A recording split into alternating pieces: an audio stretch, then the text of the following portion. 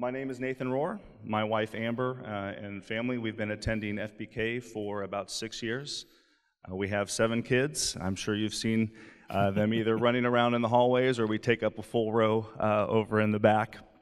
But they range from the ages of 23 to 9. And my wife and I attend the Fit 3 Sunday school class first hour, and then we split our time either in here for the second hour or teaching the 2-year-olds, and I do use teaching 2-year-olds very, very loosely. Pre-COVID, we also helped out with an adoption and fostering support group, and that's something that we are working on bringing back. So ask you guys to pray, and if God is putting on your hearts to possibly look into that, we would love to have you attend that. So, but let's get into the Word. So we're going to be reading and studying Ephesians 4, 1 through 7. So if you'll stand with me in honor of the reading of God's holy Word. Give you a few seconds to get into that or to scroll through your app to open that up. Paul's writing on the unity in the body of Christ. Ephesians 4, 1 through 7. I, therefore, a prisoner for the Lord, urge you to walk in the manner worthy of the calling to which you have been called, with all humility and gentleness, with patience, bearing with one another in love, eager to maintain the unity of the Spirit in the bond of peace. There is one body and one Spirit, just as you were called to the one hope that belongs to your call. One Lord, one faith, one baptism, one God and Father of all, who is over all and through all and in all. But grace was given to each one of us according to the measure of Christ's gift. May God add the blessing to the reading of His word as Patrick preaches on the words that God has laid on his heart. You may be seated. Thanks, Nathan. There we go. Let me take that with me. You take it with you. All right. It'll keep making noise like that. Well, good morning. Everybody doing okay this morning? Had plenty of coffee? Got your seatbelt on? You ready to go? All right, if you have your Bible open to Ephesians 4, put your finger there and turn to the left to Exodus 18. We're going to spend some time in the Old and the New Testaments. We're going to be in the book of Acts, the book of Matthew, maybe Ephesians 4 at some point. I say that jokingly, but today is a very important day in the life of our church. And why would I say that? Because today is the Lord's Day. We get to gather together and celebrate what He has done. We get to study the Word together. We get to sing songs to Him, and we get to pray to Him. And all of those are acts of worship. If you have your Bible open to Exodus 18, put your finger in verse 10. And I want to give an understanding or an explanation. This sermon series that we're in, looking at the way forward as a church, this sermon title today is A Vision for Leader Multiplication. So some of us would say, well, this doesn't sound all that exciting. I promise you it is. It's a lot of fun. It's exciting to embrace the reality that God has called a people together. If you are in Christ, He has placed you in His body, big B, little b, lowercase b, or lowercase c church here at First Baptist Kettering today on purpose. He has a message for each and every one of us today, including myself. So as we see in Exodus 18 in just a few moments, that leader multiplication is something that has been on the heart of God since the beginning of His people. Since the beginning of creation, this idea that there would be people that are raised up, gifted, and equipped to lead. But as we see in Ephesians 4 later, there are some challenges to that. And I would submit to you right at the very beginning that leader multiplication, as you see this vision for how we grow as a church, how we multiply leaders, has everything to do with our disciple making as a church and as individuals. I would say that where disciple making is missing, you will see a lack of leaders popping up. If there's a lack of leadership in the local church, there's a lack of discipleship in the local church. And what we're going to get into this morning in Exodus chapter 18 is this engagement between Moses and a guy that would bring him some challenges, but is also very important in his life. Exodus chapter 18, beginning in verse 10, we'll begin reading here. Jethro said, "Blessed be the Lord who has delivered you out of the hand of the Egyptians and out of the hand of Pharaoh and has delivered the people from under the hand of the Egyptians." So there's the first set of words that we see from Exodus 18, in Exodus 18 to Moses from an interesting character in his life, his father-in-law. Now, I look across the room. How many of us have ever been in a conversation with our in-laws or parents that didn't go so well? Come on, get them up. This is a safe place. 400 of your best friends in the room. Okay, so this is a very interesting engagement because Jethro is his father-in-law who comes to see Moses, and on his way he recognizes a couple things. God has done an amazing work. And as Jethro begins to engage him, he offers praise where praise is due in verse 10. But can you imagine just for a moment, you are the guy who's led an entire nation of people away from captivity. And you're spending time with these people, and you know the story, if you've been in the scripture at all, that Moses and the people didn't really have a great journey together. Some of them grumbled, right? They weren't happy with him. They challenged his leadership, his decision-making. There were questions about his ability. When God called Moses, what did Moses say? Surely someone more capable, Lord, because I'm slow of speech and tongue. I stutter. I'm not confident. My confidence in your calling me is not really that sure. And God said, I will be with you. And he sends people with Moses to do the thing he's called him to do. So God equips the leader he's called, although it's not necessarily the one that everybody would agree was the most equipped. God did the equipping. So here's point number 0, because there's no point for this. You won't find it in your notes. But God equips those he calls. So I want to challenge us this morning as we sit here and listen to this message. This is like a little sidebar. If you're here this morning and you've trusted Christ and his Holy Spirit resides in you, he's given you a gift or giftings that he asks you to use in his service. Sometimes we doubt that. God, could you really use me? And he says, I can and I will. I've already qualified you to do it. The calling is the qualification, and he equips us along the way. I entered into ministry over 20 years ago in a church, First Baptist Dover, in my home state of Florida. And I grew up there. That's where I was married. That's where my parents were married. My dad was a deacon. I learned a lot there. But I entered into ministry doing something very different from what you see me doing here. I did not preach. As a matter of fact, my first sermon was 6 pages of manuscript, and it took me 6 minutes in the youth group. I was terrified the whole time.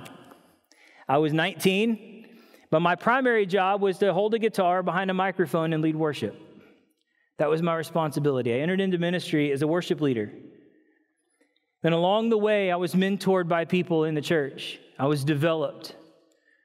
I was discipled.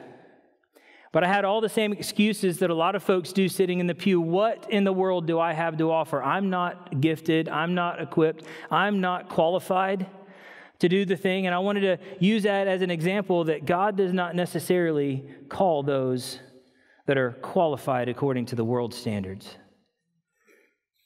He qualifies and equips those he calls. Will he use our lives as a vessel? Yes, he will if we allow him to. Jethro comes to his son-in-law who's given all the excuses. And Jethro comes and says, I'm going to praise the one who's done the work. So point number 1, that leader multiplication is as timeless as Scripture. This idea that within the body of Christ or within any social construct that leaders would pop up, I would submit that this is as timeless as Scripture, that leaders would come up from within. We develop our own, or we should. Blessed be the Lord who has delivered you out of the hand of the Egyptians and out of the hand of Pharaoh, and has delivered the people from under the hand of the Egyptians. Now I know that the Lord is greater than all gods, because in this affair they dealt arrogantly with the people. And Jethro, Moses' father-in-law, brought a burnt offering and sacrifices to God. And Aaron came with all the elders of Israel to eat bread with Moses' father-in-law before God. Jethro starts where we should all begin. You heard in the video from Mark that leadership, in order to be a leader, you have to know what it is to follow. Jethro casts Moses' gaze where it should be, not necessarily to his efforts and his abilities, but in the God who led him to do the thing that he had done, led them out. Leadership begins at the feet of the Father. He gets the glory, not the leader. Jethro helps us all after he says it to his son-in-law in a very interesting conversation. Hey, I don't want you to think too much of yourself because he's the one who did it. So let's go worship him. So he goes, he offers the burnt offering. Aaron comes with all the elders. They eat and they celebrate. And then in verse 13, this narrative takes a turn. The next day, Moses sat to judge the people, and the people stood around Moses from morning till evening. When Moses' father-in-law saw all that he was doing for the people, he said, "What is this that you're doing for the people? Why do you sit alone, and all the people stand around you from morning until evening?" And Moses said to his father-in-law, "Because the people come to me to inquire of God. When they have a dispute, they come to me, and I decide between one person and another, and I make them know the statutes of God and his laws." Moses gives his father-in-law the story. This is what's happening. I've had to deal with these people and their grumbling. Now I got to deal with them as they deal with their disputes and tell them what God says, and it's a lot. So Jethro tells him, hey, God did this thing. He's given you the opportunity. Let's worship him. Let's revert back to this idea that he wants you to do the thing, but he's going to equip you, and he's equipped you to do it. But here's some additional information. In the middle of this story, can you imagine for yourself, it is your job to decide the disputes of everyone around you all day long. Any of you feel drained by that already? Yes. It's tiring. But he doesn't say, I'm tired. In the middle of this story, there's two different dynamics going on. Jethro says, look, God did this for you, and he's at work. And then Moses goes the next day, and he starts doing the same thing he's doing, hearing and giving the statutes of God to the people because they're asking him. He's functioning, but he's functioning, and he's not functioning well. Point number 2, leader multiplication is not a corporate strategy. Now, I've worked for different places, different organizations, different corporations before I was in ministry, and one of the things that they always harped on was that we needed to develop as leaders. We need to train new people, always going through training. There's always some type of training to take, always some video to watch, some notes to take, a class to attend. There's always a way to grow. But leader multiplication is not simply a corporate strategy. It wasn't thought up by a business. It was thought up by Jethro. Look at what Jethro says. Verse 17. Moses' father-in-law said to him, "What you are doing is not good." Okay, so we know the context. Father-in-law and son-in-law. Son-in-law is doing a thing, doing the job. Father-in-law comes in, brings the family after they've gotten to where they're going to camp. And he says, "Hey, why are you doing that?" And Moses gives him an answer, and Jethro answers him back. There's this. It may have been uncomfortable, maybe not. But there's this receptivity that Jethro's asking of Moses. He says, I need you to hear what I say. He said, what you're doing is not good. You and the people will certainly wear yourselves out, for the thing is too heavy for you. You are not able to do it alone. There are moments in the context of what we do as Christians where the things we carry are heavy, right? I'll tell you one that's heavy going on. You see me with these up here on the stage, right? Some of the folks that are laughing more loudly have seen this happen over time. Something happens when you reach a certain age. Your eyes don't work the way they should. And you have to put these things on called glasses to help you see. So sometimes my eyes get a bit more tired and I need my glasses. Well, just so happens this last week, I had to wear them because I can't read the text in my Bible very clearly without my glasses now. It's a thing. It's happening. I'm admitting it. I'm getting older. And it was the most encouraging moment in our small group when everybody said, "Oh, look at the glasses." Some things you're just not meant to bear alone. So thank you to my small group for helping me bear the weight of having to wear my glasses. I felt super encouraged by that. We talked about the importance of small groups last week, right? Being with people, being in community, growing in the Word together, letting them encourage you. Sometimes that encouragement comes, by way of glasses that you have to wear now. But sometimes hearing things, walking life out with people is more in-depth than just glasses. It's the loss of a parent. or it's I lost my job, or we're having to move. Or maybe it's a celebration where we live life together, or maybe there are moments when disputes arise among friends that you have to step in. Maybe you're the peacemaker. Jethro looks at his son-in-law and he says, hey, this is going to exhaust you because you're not built to carry that by yourself. I've given you people. I've given you people. So look at what he says later in verse 18. You and the people with you will certainly wear yourselves out, for the thing is too heavy for you. You are not able to do it alone. Now obey my voice. I will give you advice, and God be with you. You shall represent the people before God and bring their cases to God, and you shall warn them about the statutes and the laws and make them know the way in which they must walk and what they must do. He says, moreover, look for able men and all the people, from all the people, men who fear God, who are trustworthy and hate a bribe, and place such men over the people as chiefs of thousands, of hundreds, of fifties, and of tens. And let them judge the people at all times. Every great matter they shall bring to you, but any small matter they shall decide themselves. So it will be easier for you, and they will bear the burden with you. They will bear the burden with you. They will hold your hands up when you are tired. They will encourage you along the way. You will grow together as a community, as leadership is shared, as this responsibility of caring for and shepherding is shared. Why a message from Exodus on leader multiplication? Because Paul takes us into a process of what that should be. But here's the point of Jethro to his son. Sharing the load is the purpose, and sharing the joy is the goal. As we spend time as Christ followers, as Christians, doing life in church, and as we look into what God's got in front of us down the road, there is no telling where he's going to take each and every one of us in this room or us as a church corporately. He only knows that. We do our best to see what he has for us and follow him where he's going.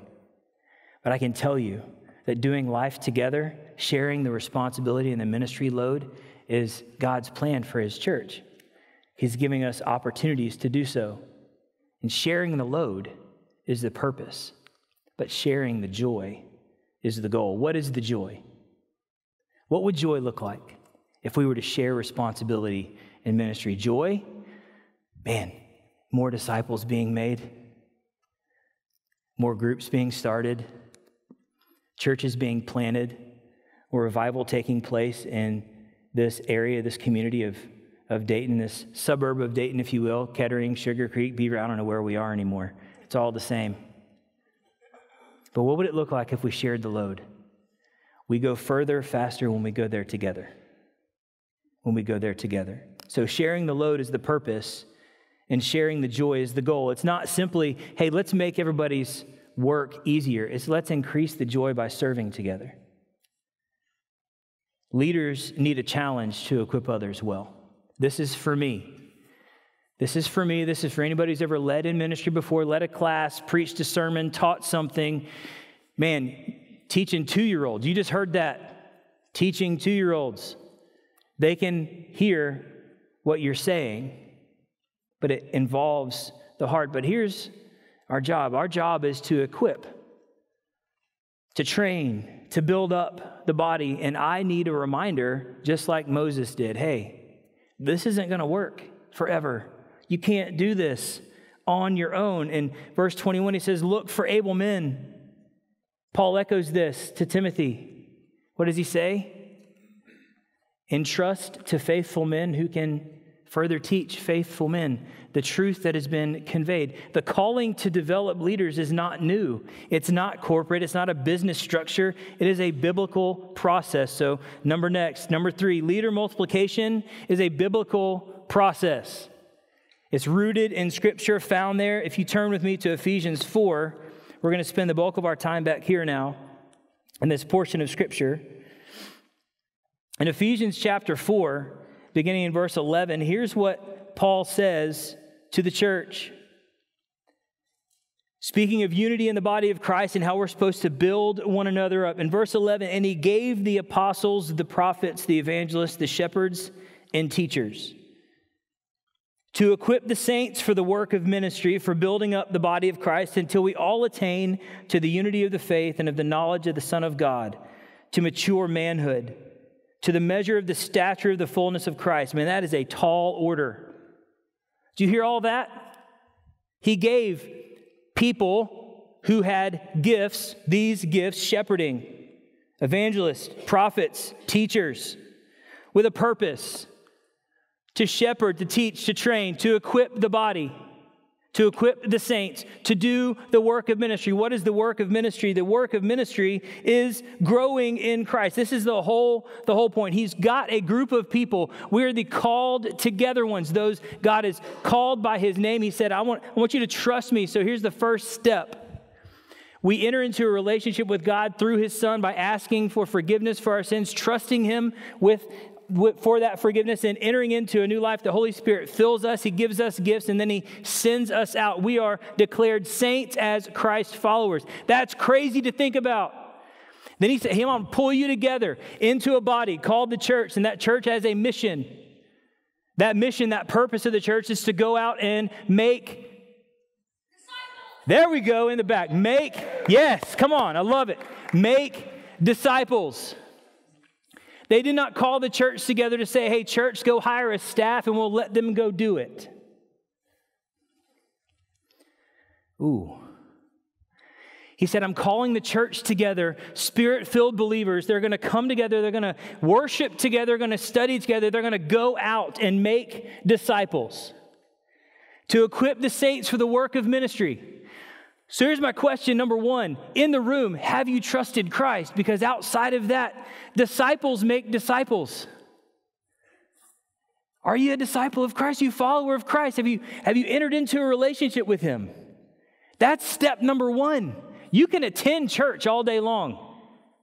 You can come and sit in a seat and hear a message and sing some songs and pray some prayers. But you're not part of the body of Christ outside of a relationship with his Son. You got to be in a relationship with Jesus to be a part of the body. We are the body of Christ, the representation of Christ on earth. That is who we are. And without a relationship with him, you're an attender.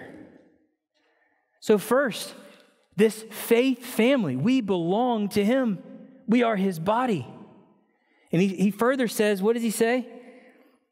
So that we may no longer be children. This is the purpose of the gifting of people to the church, to teach, to train, to equip. This is the disciple-making process. Verse 14, look at what it says. So that we may no longer be children, tossed to and fro by the waves and carried about by every wind of doctrine, by human cunning, by craftiness and deceitful schemes. We need each other to stand. We need to be equipped to stand, trained to stand, taught to stand fast. He says, this is disciple-making. Disciple-making is more than inviting someone into the baptistry waters and walking away. Matthew 28. Let's go ahead and flip there really quick. I'm ahead, but I got to read it. Matthew 28, verse 18 through 20. Jesus speaking to his disciples, he says, all authority in heaven and on earth has been given to me. Go therefore and make disciples of all nations. Make disciples. He didn't say, go get a bunch of converts. Make disciples. And how does he say it's supposed to look? Baptizing them in the name of the Father and of the Son and of the Holy Spirit, teaching them to observe all that I've commanded you. It's baptizing and teaching.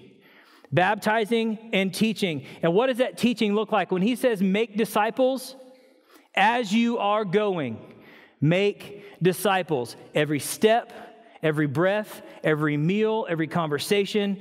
That's my life. As I'm sitting in my office, as I'm counseling somebody, having coffee, I'm in the gym, I'm doing whatever I'm doing. I'm teaching a class.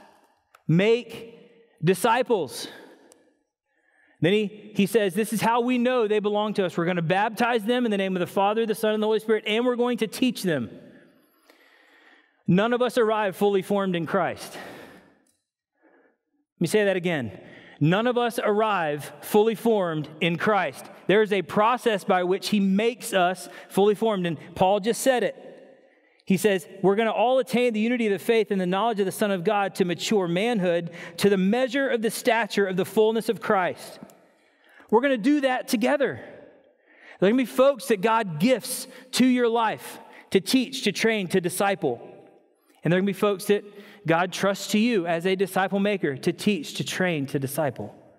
See, the challenge and the task of disciple making doesn't rest simply on those who bear a title. The title of Christ follower is enough. So question number 2, if you're a Christ follower, are you making disciples? If you're a Christ follower, are you making disciples? The evidence of my life of being a Christ follower behind me should be a long line of people who said, I believe, I've trusted in Christ.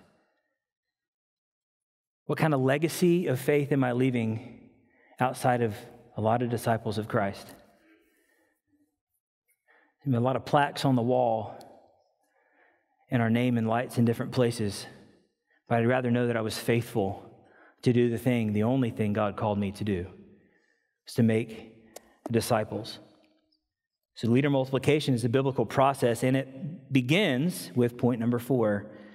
Leader multiplication is disciple making. So let's look at Ephesians 4, verse 1. I'm going to go back as Paul introduces this idea of unity. He says, I, therefore, a prisoner for the Lord, urge you to walk in a manner worthy of the calling to which you've been called, with all humility and gentleness, with patience, bearing with one another in love, eager to maintain the unity of the Spirit and the bond of peace. There is one body and one Spirit, just as you were called to the one hope that belongs to your call. One Lord, one faith, one baptism, one God and Father of all, who is over all and through all and in all. If we add verse 7, here's what ties it all together. But grace was given to each one of us according to the measure of Christ's gift. And then he enters into this conversation of how God has gifted the church, his bride, his body, us, to do the thing he's calling us to do. I have a quote that I wanted to share from a book called Designed to Lead. You notice I have a stack of books up here. These are teaching aids. This is just a sample of what has been written on disciple making and leading and leadership development. There are thousands upon thousands of volumes that have been written on this topic. Here's my question. How many more books need to be written about this topic before we will lean into what God's called us to do and get after it? What needs to go away for us to do it? I brought this up here just to show you. These are some. And in this book, Designed to Lead by Eric Geiger and Kevin Peck, some great guys wrote a biblical treatment and gives us a good theology of leader development. Here's what they said. It'll be on the screen. Leadership development, apart from being a disciple of Jesus, always results in skills apart from character, in performance apart from transformation. I should hold on to those words for just a second.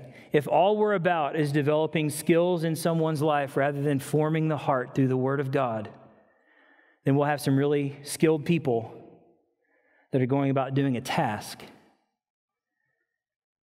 But if it's about transformation, then the results will follow. Can I tell you what God has for us in the future? I have no idea. I've been here for almost 10 years, and it's been a roller coaster of a ride since I got here. Started as a youth pastor in 2013.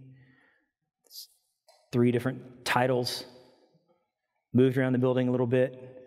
But one thing is certain. The people of God, armed with the Spirit of God, can fulfill the mission of God. And I really believe in this room, there are people sitting in the seats that someone has never looked at them and said, I know you have it in you. I know God's gifted you. Maybe you're great at hospitality. You love to host people, right? Do it. Invite them to your home. Cook a meal. Welcome them to church. Welcome them to your small group. Let them hear what God has done through your personal testimony. You know, one place that hospitality is really practical. How many of you walked in this morning and were greeted by somebody when you walked in? Just show me a hand real quick. Somebody said, hey, good morning. It's good to see you. How cool is that? Somebody smiles at you on a rainy Sunday. They had to think about that statement. It's good to see you. Good morning. Or you got coffee from the area outside, right? Raise your hand if you got coffee. That starts very early in the morning. And when you empty one of those things, they smile because they got to make another one. Right? Give me a smile on a Sunday morning. Help me feel welcomed. Make me know that you're glad that I'm here. Some of you are really gifted at that. You smile a lot. Put your hand out, shake somebody's hand, say, it's good to see you. Glad you're here. Welcome to worship. Maybe you would say on a Sunday where it's raining, it'd be great to have an umbrella. Amen? Was it raining when you got here? It was raining this morning. Man, how neat would it be to have people say, on the days that it's raining, you can count on me to hold an umbrella to welcome somebody to the building. Or you're gifted to teach. You love to teach. You love to train. You love to equip. You love to take the Word of God and help people understand it. We got all kinds of needs for small groups around this place. There are people eager to get into a group. It's time. What are we waiting on? Maybe I need to share my faith more. I need to be more bold. I remember when we were getting ready to have kids, people would ask, are you ready? And what do you say? Well, yeah, you're not ready. Nobody's ready. And if you wait till you're ready, you never will. Church, what are you waiting on? What are you waiting on? It's clear. We have a purpose. We have a mission. And like he says, if all we're doing is gaining more knowledge and never giving that knowledge away, we're going to sit and sour. That knowledge is going to go, it's just going to sit there. But he's given us knowledge, empowered by his Holy Spirit to be sent out to take that knowledge and make an impact. Kingdom impact. Not just here. Maybe God's calling you to go plant a church overseas somewhere or down the street. You're going to leave here in a couple years and you're not coming back. That's awesome. Go where God calls you to go. Go take the gospel somewhere where it hasn't been heard yet, or go plant a church in a neighborhood where the gospel witness has gone dark. Because here's what he says. If this is done collectively as disciple making, the natural overflow of disciple making is disciples who make disciples. And you can't keep that quiet. Disciples who make disciples, you can tell, and they got a different bounce to their walk when they walk in. They're the people greeting you before the greeters get to greet them. You ever known those people? Like they're excited about life. They just led somebody to Jesus, they're going to tell everybody about it. Or they had 5 new people show up to their small group, or they've invited people into their home, or they're doing something. They're about making disciples, intentionally investing. Here's a couple things for us to consider. Paul gives us this really good picture. We are the body of Christ together. We have a job. And later on in this passage, look at what he says. In verse 8, therefore it says, when he ascended on high, he led a host of captives, and he gave gifts to men. In saying he ascended, what does it mean? That he had also descended into the lower regions of the earth. He who descended is the one who also ascended far above the heavens, that he might fill all things. And then he continues, he gives us these gifts. He gives us the apostles, the prophets, the shepherds, the evangelists, the teachers, to equip the saints for the work of ministry. And skipping down here to verse 14, that we may no longer be children, tossed to and fro by the wind of doctrine, by human cunning, by craftiness and deceitful schemes. Rather, speaking the truth in love, we're to grow up in every way into him who is the head, into Christ, from whom the whole body, joined and held together by every joint with which it is equipped, when each part is working properly, makes the body grow so that it builds itself up in love. You may not be a teacher. You may not be a missionary, but you can run a vacuum. You can sweep the floor. You can serve a table. That's what the body does. We move together when we're equipped to do so, given opportunities. Down at the bottom of your worship notes, if you have the paper notes from your worship guide, go ahead and take those out for me real quick. And this is okay. This is where it's okay to not be looking at the sermon notes on your phone, whoever you are. That was for free. Take your camera and scan that QR code. That's going to take you to a spiritual gifts test. I had conversations with folks, and there's lots of opportunities. I just don't know how God's built me to serve. I don't know what he's gifted me to do. Well, here's a good chance to take a quick assessment. It takes about 2 minutes. It's going to give you your top 3. with those top 3, we would love to know what you see, what that test has revealed. Maybe, hopefully, you answer honestly to the questions and let this thing do its work and give you your top 3. And we will say, hey, there's some great opportunities based on your top 3 gifts for you to jump in and be a part of what's going on around here. There are huge opportunities. Huge opportunities. And here's the deal.